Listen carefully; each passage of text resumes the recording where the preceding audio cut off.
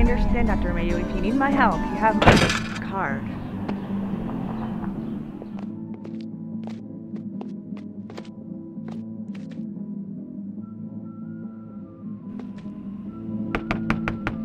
Go away, Miss Isaacs. I don't need any social help.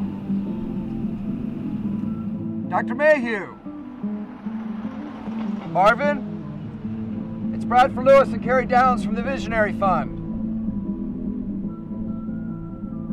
We received your application. Do you have a minute?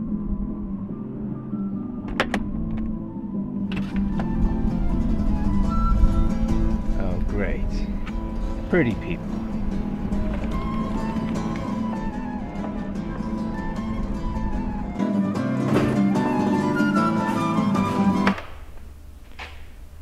Who did you say you are again?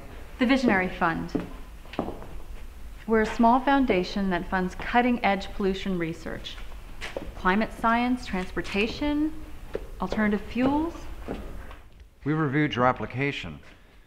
The work you're doing on the hydrogen engine, it's exactly what we're looking for. Your research is not getting the attention it deserves. Well, no shit, Suit. If anyone's gonna solve the hydrogen emissions problem, it's going to be me. That's right, Marvin. And we can help. You're familiar with my research. Yes. We understand how hard it was for you to get funding after that incident, after you left the university. Okay, that was a witch hunt. Euphemisms aside, Don't even worry about that. We are here to provide you with the seed capital that you need to put yourself on the map. Just start thinking about all the things you could do with an influx of cash. Maybe get a new lab, some new equipment. oh, I'm not gonna let you interfere with my research. Oh, Marvin, we wouldn't dream of that. We're not the scientists. We simply connect you to donors who want to see change in the world. Am I gonna have to wear a tie?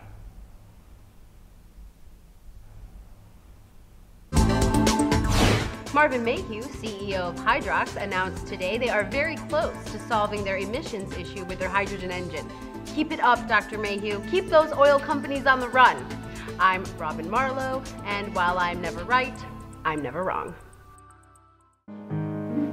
Can you tell me again why I'm trying to explain hydrogen physics to 8-year-olds?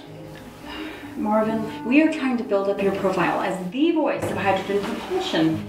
These press events are all part of the process of building you up and getting you known and gaining valuable grassroots support. Am I right? The images of you explaining to kids how your ideas will change the world endears you to the public, and more importantly, opinion leaders. Can you just please stop? You know it's gonna go way over their heads, right? Wasn't it Albert Einstein who said any good idea could be explained to children? Actually, Einstein said that if you can't explain it to a 6-year-old, you don't understand it yourself, and that's why his hair went gray. And Marvin, you're missing the The point. point is, I don't know how to explain it to children. How about this? A fuel cell is a bit like a rechargeable battery. Except that it involves a chemical reaction that produces electricity as a byproduct.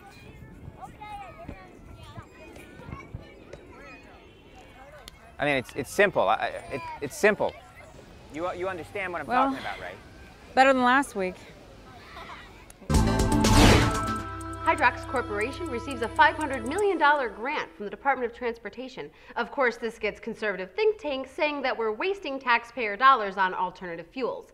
Robert Thames came out and mentioned that he could drive his 1976 Camaro around the planet 12 times and not burn as much money as the Hydrox Group does in a month. Obviously, he's unaware of our oil shortage.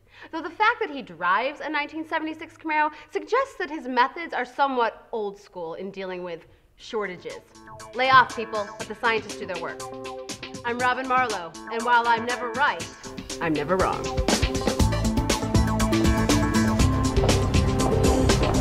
So just be calm, be yourself, and you'll be fine. You're the standard bearer for hydrogen engines. The world and the right-wing congressmen need to know how important it is to have federal funding. All right, is everybody good? Yes. You did remember to fix all the problems with the scrubbers, right? Of course. And that's why we need funding for alternative fuels. Dr. Mayhew. Mr. Mayhew. Hey. One at a time. Okay. One at a time. Are you confident Congress will increase funding for alternative fuels? Well, we're all on the same page that solutions need to be found, and I am confident that Congress will do the right thing. Whether that has anything to do with what I did, I'll just say that's unlikely. I can tell you that it is clear that Chairman Riley and Ranking Member Jones are very competent and will do what needs to be done. Dr. Mayhew, isn't it true that your own research suggests that the emission problem still exists and that your work has only begun to scratch the surface of the challenges? Well, who told you that? Is it or is it not the case that you falsified your data so you could get your second round of funding from the Department of Transportation? Oh, God. That's not the whole story. You don't understand. We are this close to marketing a vehicle that does not run on gasoline. Are you really? If you're falsifying data this late in the game? You people have no idea how important my research is to humanity. You're a bunch of idiots, and I'm not going to answer any. So, as you can see, we successfully completed our pilot project. By carefully selecting a candidate, raising his profile, and creating a high-pressure environment, we've successfully set back the hydrogen car movement several years by doing nothing other than helping.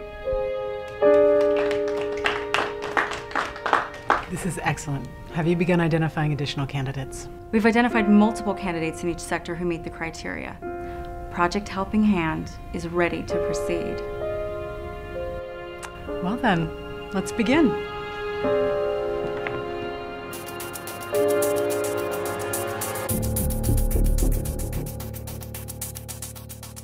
May have falsified data related to global temperatures.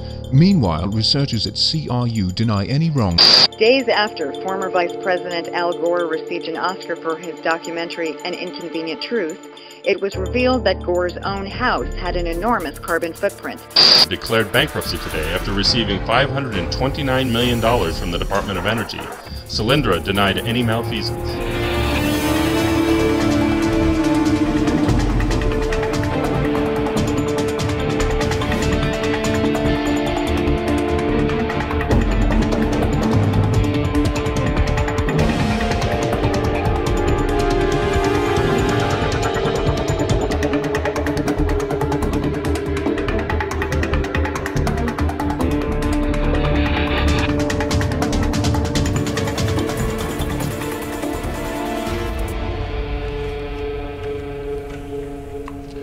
Choose your idols carefully.